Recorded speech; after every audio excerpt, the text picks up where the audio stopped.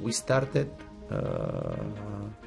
without great ambition for the people, and I think that we are a great surprise for many people. I respect the fact that he has first a philosophy and way to see football that I respect, and overall you expect him to put that print into his team.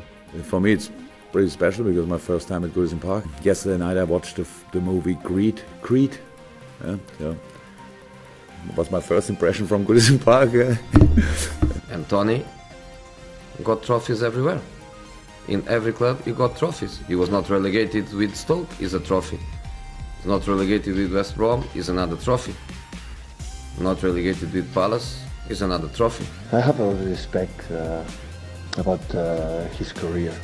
So, and I said many times, I admire the way he tried to play. And 1 out of 19.